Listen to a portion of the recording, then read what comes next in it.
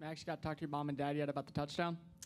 I did. I saw him right after the game. It was a pretty special moment throwing that touchdown to Jake. Me and him have been kind of waiting on that one for a long time. We haven't thrown a touchdown since my senior year in high school, so it was pretty special. What was the touchdown your senior year in high school to him? And was it kind of comparable to this one in the same type of routes or concepts? You talking like my last Your touchdown? last touchdown to him when you were in high school.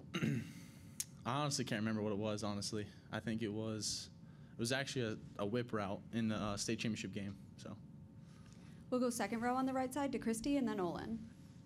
I know as a backup you have to always be ready to go in, but when you're thrown into the game like that, does it help having your brother out there to kind of make you more comfortable and kind of ease things out? I mean, honestly, I wasn't really nervous at all. I mean, I've been in these situations before, and I feel like myself, like I've always been. I was excited to be out there with those guys. I feel like we did a great job of going out there and executing, and of course it was really fun to be out there with Jake. We'll stay on the second row to Olin and then Brent. Max, I'm sure it had to hurt to some level when they decided to go with Connor. How do you get over that kind of disappointment and be able to stay focused and be able to come out and perform like you did today? I feel like I just did my best and getting mental reps when he was going, and then when I was going, getting those reps. I think I just did a good job of listening to our coaches and letting them call the plays, and then they taught me the reads, and I feel like I just went out there and executed. We'll stay on the second row to Brent and then Travis. What did you say to Jake right after the touchdown, and what did he say in return? I think the first thing I said was, "I love you, man." That's just like it's been a long time coming, and that was pretty special. It's like a beer commercial. Yeah, it was. It was. So, have you visited with Connor? How's he doing and so forth on that front? I think he's doing good. I think he met with the doctors. I haven't really talked to him that much. I talked to him a little bit after the game. I think he's doing well, though. So We'll go front row on the right side to Travis and then Sam.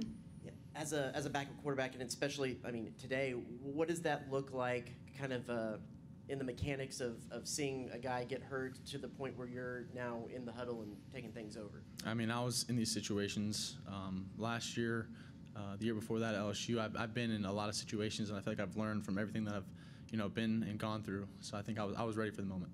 Yeah, I mean, and just what does that, do you see it? Do you go over to a coach? Kind of mechanically, what does that look like on the sidelines when you're going from watching to going into? I mean, it definitely does change, such as like talking to Coach Petrino, talking to Coach Fisher, and making sure we're all on the same page. We'll go fourth row on the left side on the aisle to Sam and then Kirk. Max, how much does it help? Because in a situation where there's injury, a lot of times you'll come in the middle of a series, middle of a drive. How much did it help that you actually had halftime to kind of get a little bit of a plan together before you went out there? That was kind of big time. Being able to like go in and warm up and then make sure we're all on the same page with Coach Petrino. He came in there during halftime, kind of talked to us, and made sure we all had the same read, same execution. Sorry, not execution, but the same ideas. So. And how much fun was it just out there? Because I know you've been with this team for more than a year, but you guys got some more weapons on offense now. How much fun is it to just operate this offense with the talent level you have around you? Yeah, we got some studs everywhere around the board. A running back, receiver, O-line blocked their butts off today. I had a lot of time. The defense played great. So it's fun playing with the guys that make plays after they catch the ball. We'll stay on that fourth row and then go to Kirk.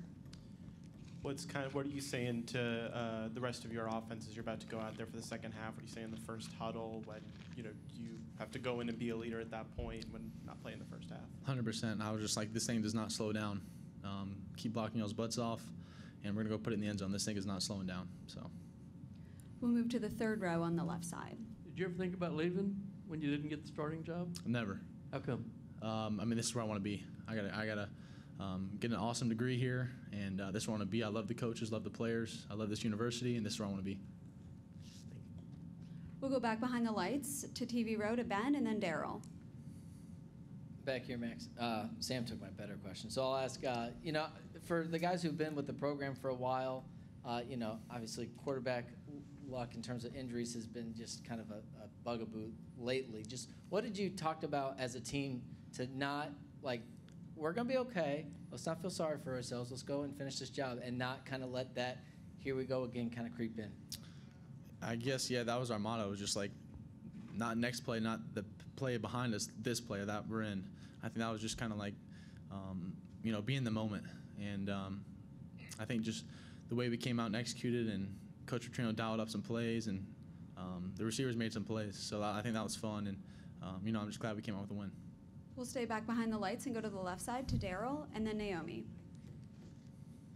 Max, what was it like to be on the sideline when at times the offense was sputtering, but you didn't see the defense sputter much at all today? I mean, and they have majorly turned the page since that Miami game 2 weeks ago. Yeah, the defense played awesome. I mean, they shut them out. We had the fumble for a touchdown, but the defense played great. I'm not sure how many sacks they had, so they shut them down. But I think the way the defense encouraged the offense and the offense encouraged each other, we all had each other's backs, and so that's kind of how it was.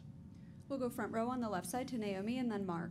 So with your whole mentality about, this thing isn't slowing down, your first 2 drives, resulted in a touchdown, and then y'all kind of had fumble punt, what did you kind of tell yourself to just get right back in there?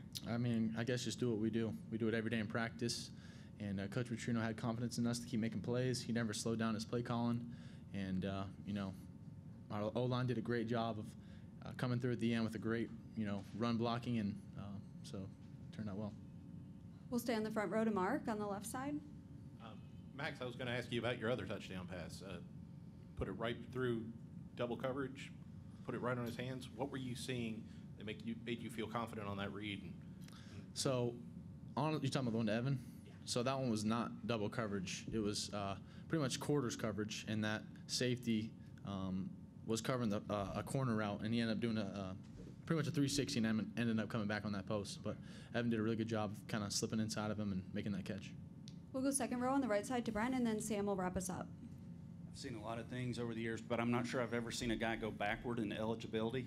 That was kind of cool. So what went into that and saying, hey, I'm going to claim the COVID year and be a sophomore all over again? I think that just is where I am, whether that's however many more years it is, or I don't know what it is. So I'm just taking one day at a time, taking one play at a time, and that's just where I am.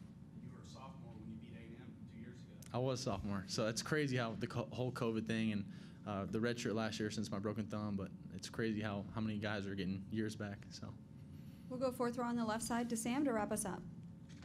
Max, what have you thought of the run game so far and how those guys are coming along? I think we've picked it up over the past couple games. O-line did a really good job.